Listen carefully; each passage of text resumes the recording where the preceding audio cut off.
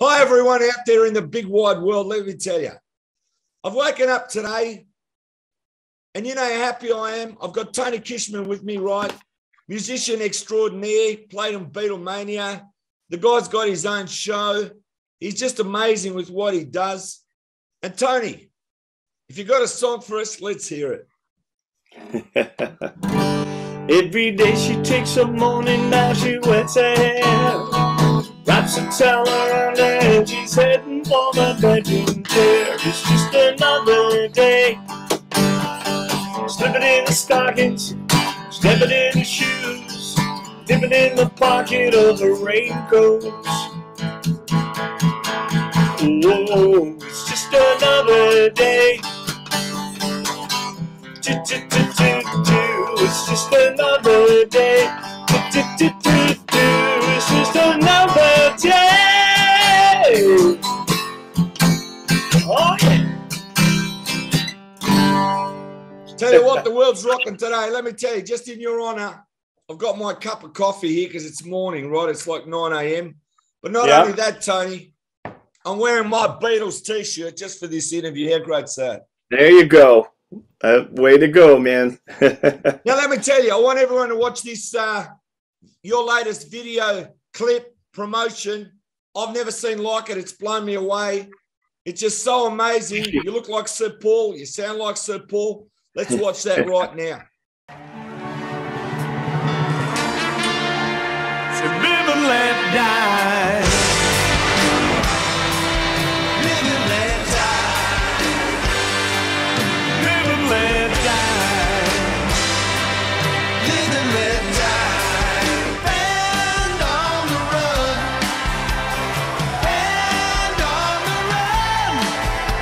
And the jailermen and Sailor Sam were searching everyone for the band on the run. Won't get back to where you once belonged. Get back to where you once belonged. Get back, Loretta.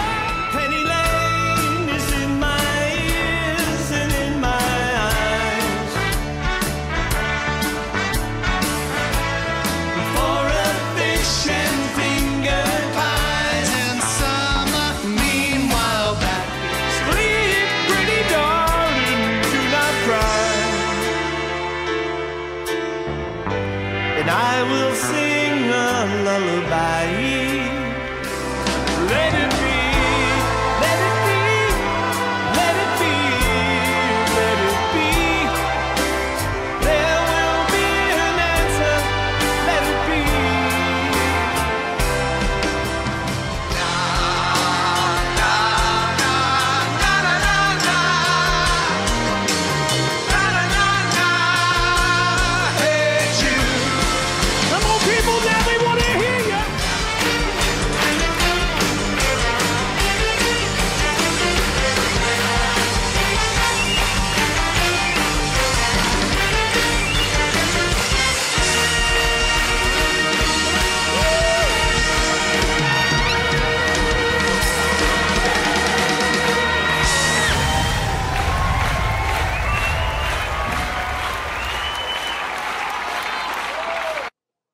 Now, tell me about that clip and tell me about your show and everywhere it is at the moment, Tony, and where they can get tickets.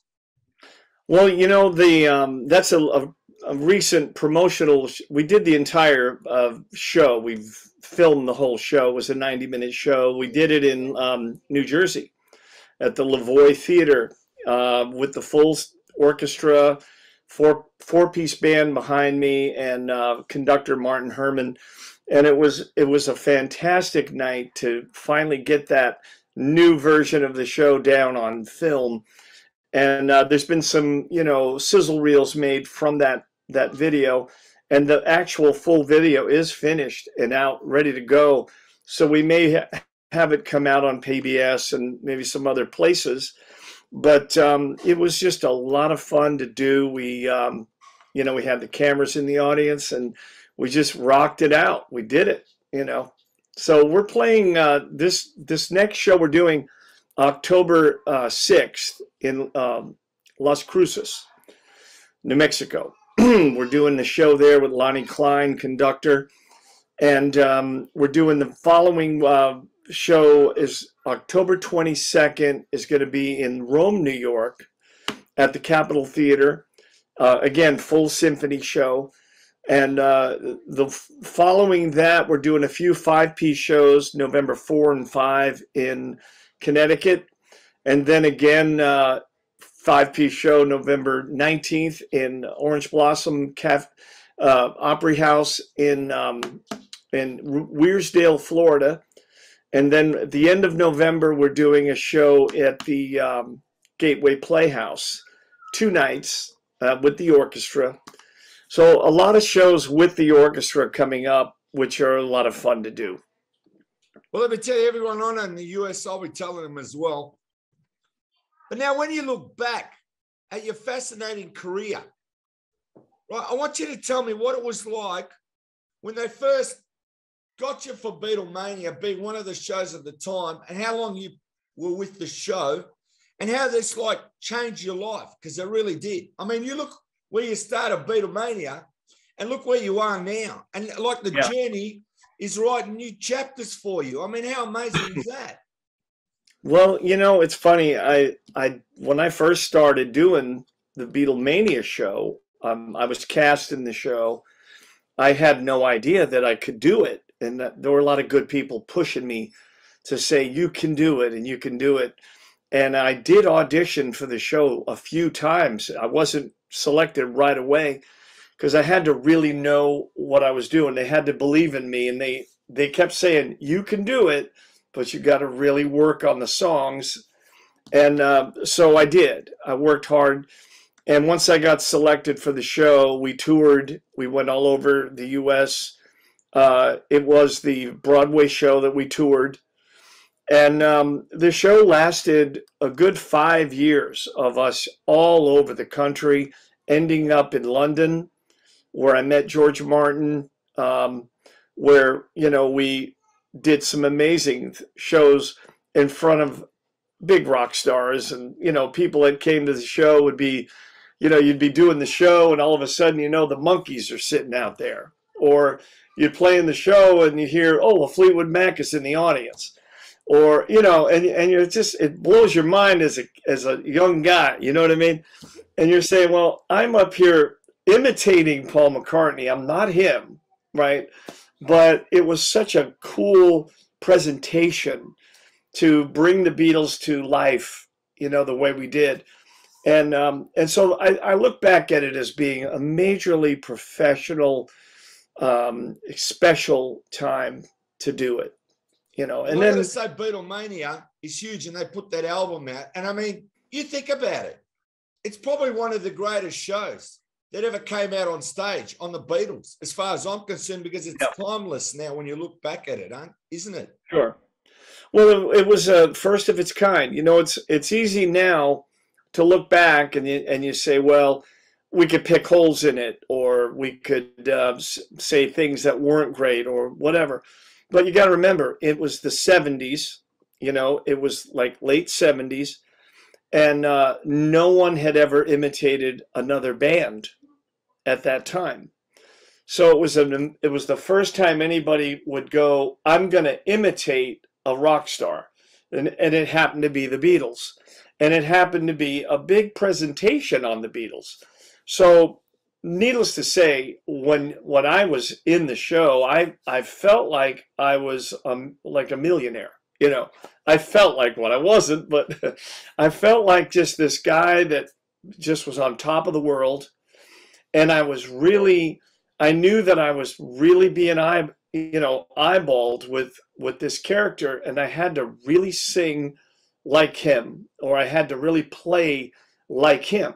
It was all about the music and acting the role. It was a music acting role, you know, presentation.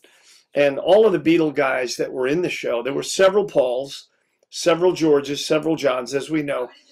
And every one of those people were scrutinized and had to be really focused. And if they didn't do it, they knew it. you know.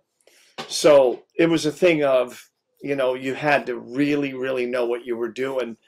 And once it was over, I thought, well, I'm done now. Now what am I going to do? And the phone kept ringing. Like, you know, we're doing a Beatles show. Can you be Paul in it? And I would go, well, that sounds great, you know. And it happened year after year after year.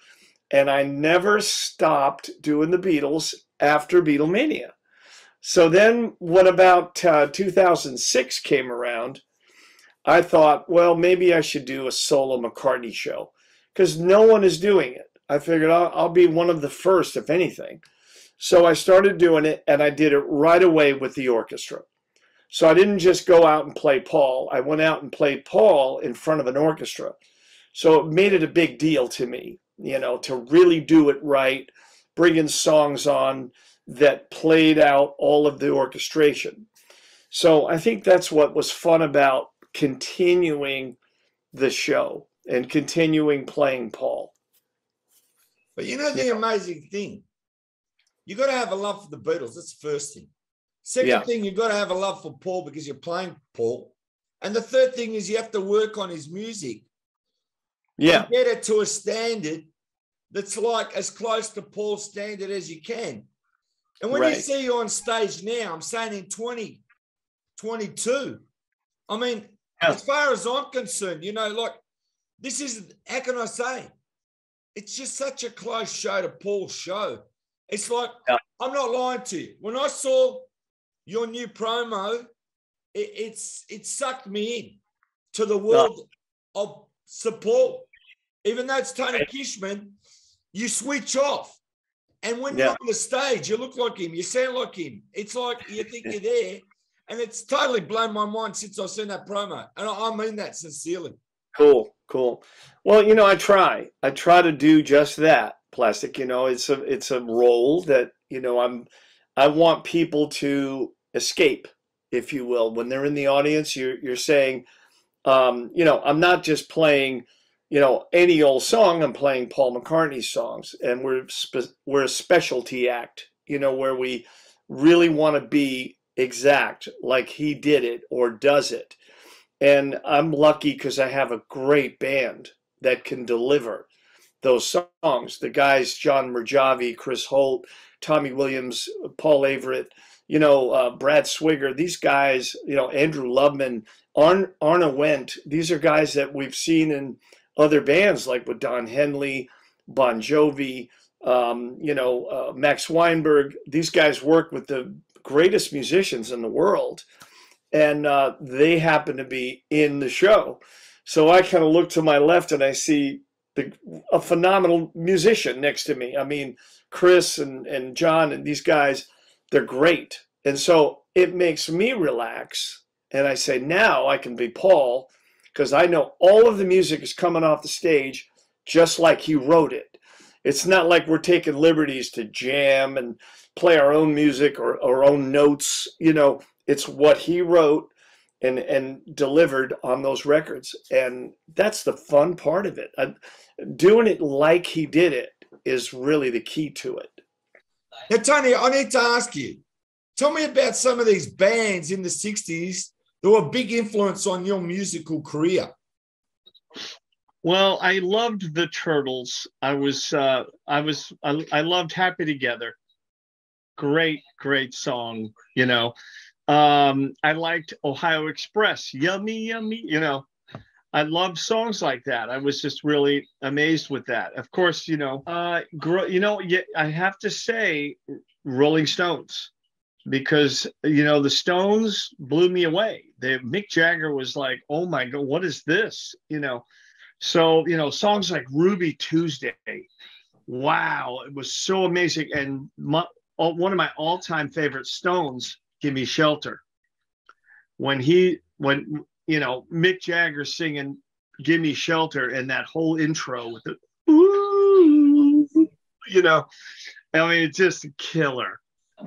Aside from the Beatles, you know, and of course the Monkees. I mean, the Monkees were one of the biggest things ever as a kid. What song? I would say, well, you know, daydream believer, and and working with Mickey, by the way, I worked with him in an orchestra show in the Bass Hall in probably 2009 or 10. And we did a show with Mickey Dolenz. It was really fun. And by the way, I am going to do a show with Mickey Dolenz, Abbey Road on the River, coming up next year, May 26, 7, 8, 9, whatever. Abbey Road on the River. Mickey Dolenz will be there, and we're doing our full show there. Anyway, now let's get into 2022. And Yeah. I'm just saying, how do you feel, Tony?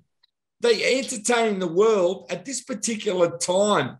And after COVID, people are dying out to go and see shows, and you're out there. Yeah. And you're like bringing it to the people. That's what I really admire.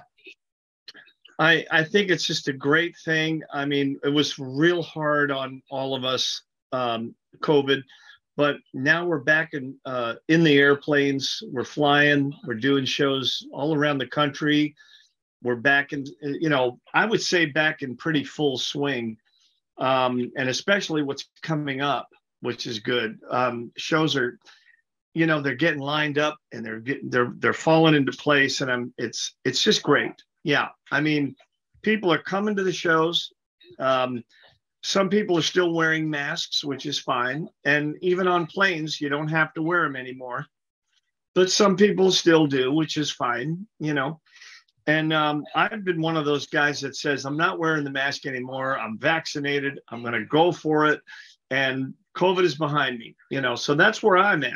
I just putting it behind me.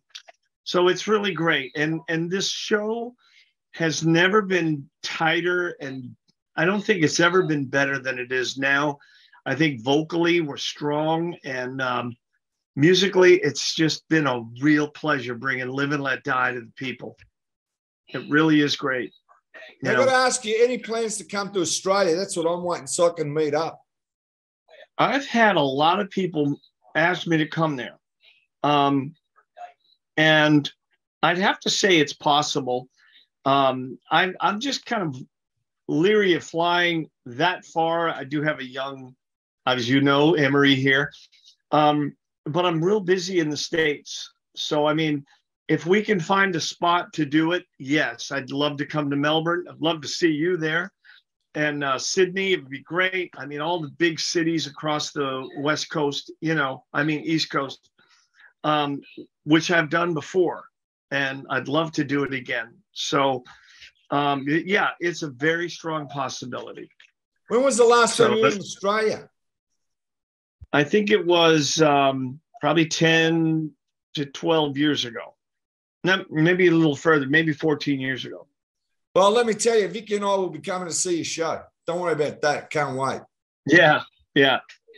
I would love to do it. No kidding. I've got some promoters there that have been calling me and wanting to do a show, and I just keep saying, well, let's play it by ear. Let's see, and see if we can find a schedule to do it. Because once you're there, you want to be there a minute.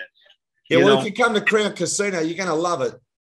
But I'm going to say, growing up and your musical influences, who was your favorite Beatle in 1964? Well, I was always, and I know this sounds crazy, but I always liked Paul because I just thought he was cool. I thought he had a great look. I never thought of imitating him in a show or playing him or anything, but I did really like him. And I was, fond of George Harrison because I liked his guitar playing and so forth. But yeah. I just want to say, you've got your daughter in the background. Would you like to introduce her to the people? Yes. Let's say hello to Emery. Come here. I want you to say hello to Plastic. Okay.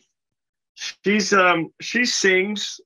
Now, one of her favorite songs, believe it or not, is, well, Plastic, you're not going to believe this. She sings Yesterday. Like this. See? Can you sing Yesterday? Like this. Go like this. Yesterday. Can you do it? She sings The Long and Winding Road. She sings Yesterday, All My Trouble. She also sings I Love You. I love you. She's amazing. That's all I want to say. How old is she? Yeah. She's 2. That's even more amazing. That she's following her dad. She sings really good. She's catching on. She's got good pitch.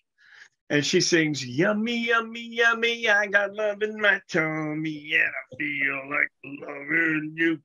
That's one of my favorite songs. I'll tell you that, Tony. I know. It really It's is. so funny. Yeah, she sings everything I'm singing. She starts singing it, you know. Like the other day she went, the long and winding road. And then she just took her hands and went, you know, for the chords. Boom, Yeah. boom. So funny. And I'm thinking, she's 2. You know, how does she know this? It's too young. But, you know, I'm singing around the house or whatever, and she's seen the show a few times. She must have So a it's musical really- ear. She does. She has to. I mean, I think it's just because she hears it so much too, you know. So yeah, it's a lot of fun though. Now, Tony, just tell everyone where they can get tickets to your show. And I want to thank you for being on today and entertaining a lot of people. Well, my website is liveandletdieshow.com, and everything that you need to know about Live and Let Die and Tony Kishman and whatnot is on that website. So liveandletdieshow.com. And all of my shows are there. The links are there and everything. So it's really cool that you had me on, Plastic. It's always good to see you. Thank you again for having me.